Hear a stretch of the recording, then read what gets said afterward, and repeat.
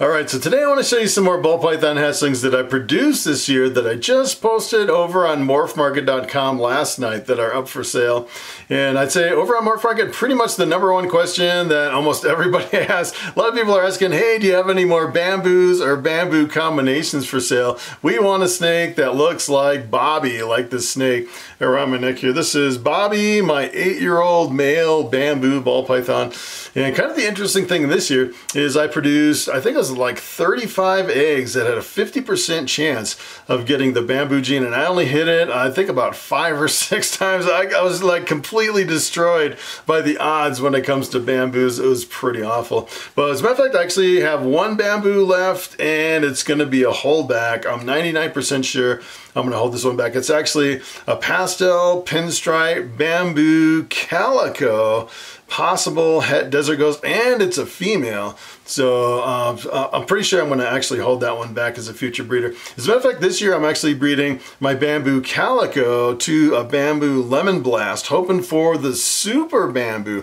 If I could actually hit a super bamboo male, then I could really control the number of bamboos that I produce every year, because you breed it to something and all the offspring would be bamboos, which is a lot better than playing the odds with the bamboos, you know, with a 50% chance, which is kind of crazy. Kind of destroyed me this year with a lot of the odds. Although on some of these clutches I hit really good odds, really surprisingly good odds on some of these combinations. And today I want to show you 8 ball pythons that I posted over on Morph Market. As a matter of fact, I kind of went through my rack and picked out some of the better ones to really show you some of the better stuff that I produced this year.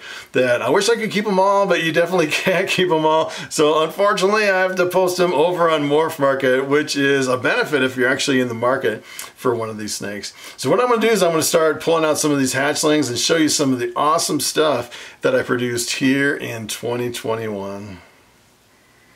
Alright, so take a look at this beautiful snake. I'm pretty sure this is actually a world's first ball python. I don't think anyone's ever produced one of these.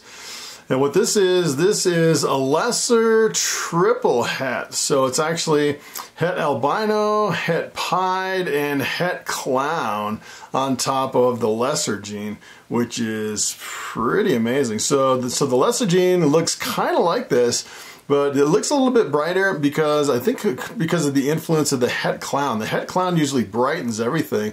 You can see this one's definitely brighter than your typical lesser. Kind of the other thing that's interesting is you notice the pattern is kind of whacked on the side. I think that crazy pattern is from the het pied. A lot of times the het pied can kind of jumble up the pattern. And the het albino, as far as I know, the het albino, there's no markers at all, or no difference in the visual appearance from a het albino. So you really can't tell. So essentially how I produce this, I actually took my albino pied and I bred it to a lesser clown. And I got quite a few of these with the lesser gene in, which is kind of surprising. I couldn't believe that pretty much every single one had the lesser gene in with the triple het. So I'm actually holding back 1 male and 2 females, and I'm going to sell this guy. This guy is actually a male. His name is Destroyer. Pretty awesome looking snake. Alright, so take a look at this guy. This guy's name is Fang. Fang is an albino pied male. Take a look at that beauty. I actually produced 3 of these this year. I have 2 males and 1 female. I'm actually holding back the female. And it seems like both of the males are really high white and the female is like 50-50. Which is kind of interesting. I actually have a really old male, a really big male albino pied just like this. I produced quite a few double hets and some triple hets breeding this to a clown. You can actually get into a lot of crazy recessives with a snake like this, working all the different genes into a recessive project. Kind of one of the, I'd say the albino and the pied are both pretty much some of the best genes you can get as far as the recessive. The albino, the pieds, and the clowns, I'd say, are pretty much the #1 most popular recessives. This guy, look at how much white he's got, like a really super pure white over a huge amount of his body. Almost looks like a leucistic, which is kind of crazy. And the male that produces just has 1 little spot right in the middle as far as the color. And the pied, if you're not familiar with pied, the pied brings in the white, and then the albino brings in the yellow, and of course with all your albinos you actually have the really bright red eyes like this guy, really super bright. Really awesome looking snake. I've been trying to produce these for a long time. Finally, I got my female that I'm holding back, which is pretty awesome. All right, so take a look at this beauty. This is Apollo. Apollo is from that same clutch. And 50%, I had a 50% chance of getting the albino pied. All the other ones were just a straight albino. Look at how beautiful the albino is. This is just a straight albino. It's also 100% het pied because it came from my albino pied. I'd say it's probably one of my favorite snakes, just the straight high contrast albino. Really amazing looking snake. And kind of the weird thing about the albinos is if you actually look at them under a black light, they look probably the most impressive. You get this really almost like a fluorescent looking, crazy looking snake under a black light. I don't know if you've ever seen when you shine the black lights on some of your snakes, it seems like the albinos are hands down the most impressive. Really good looking snake right there. All right, so here is Rocky. Rocky is a lesser possible het desert ghost female. And this is what just a straight lesser looks like. And you can definitely tell the influence if you actually look at this one compared to the triple het. The triple het looks like it's a little bit brighter, and it has like a line down the top, and it has kind of a crazy pattern on the side of the snake too. So you can definitely tell the difference between this one and the triple het. And these lessers are usually really super bright as a hatchling, and they kind of fade out just a little bit as they get older. And I've actually found you can actually mix certain genes with them. This one's possible het desert ghost, but if you mix in like a het ghost or a het clown, usually you can really keep the brightness of your lessers as they age and mature. I don't know what's up with this lesser, but she's looking at me right in the eyes like she's gonna bite me in the nose. I think I woke her up from a nap. But so far, all my hatchlings have been really well behaved. Not really that bad. And look at how chunky she is. She is growing really super fast.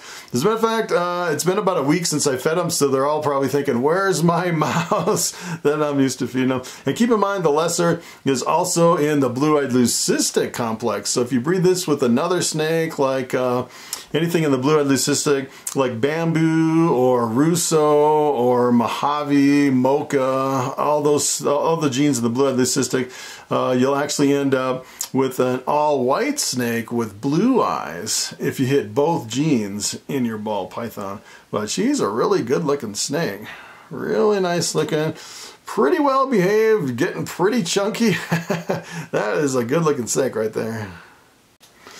All right, so this is the one that everybody's been asking about ever since I posted it. This is a calico. Her name is Terminator. It's a female calico. Possible het desert ghost. I'm thinking maybe it's like maybe like a 50% het desert ghost. Someone said that they actually proved out my male and produced a visual, which would mean all these calicos are actually about 50% as far as the odds. But look at the crazy pattern on the side of this thing. That is pretty awesome. And they have kind of almost like a coppery color to the calico. Look at the other side of the tail. Really crazy patterns on some of these calicos. And usually these calicos, they start out like a low white, and the older they get, it seems like they get more and more white coming up the side, especially if you mix them in with like a bamboo. The bamboo calicos start out like a low white like this, and they get really super high white over time as they age and mature, which is pretty cool. And this particular version of calico almost acts like a dark gene. It brings in a lot of the dark color. It would look good with if you actually mixed it with a lot of your other dark genes, like Blackhead or GHI. It makes some pretty amazing combos with this version of the calico. All right, so here is Goldie. Goldie is a male pastel, 100% het desert ghost. And the more I'm looking at this, I'm thinking maybe there could be Enchi in this one too, just because it's really super bright. And sometimes with the Enchi, you actually get a little bit of like a bigger pattern on the back of the head. But if it is Enchi, I'm thinking it's maybe a low expression Enchi in this one, but I'm not 100% sure, so I'm actually just selling it as a pastel het desert ghost.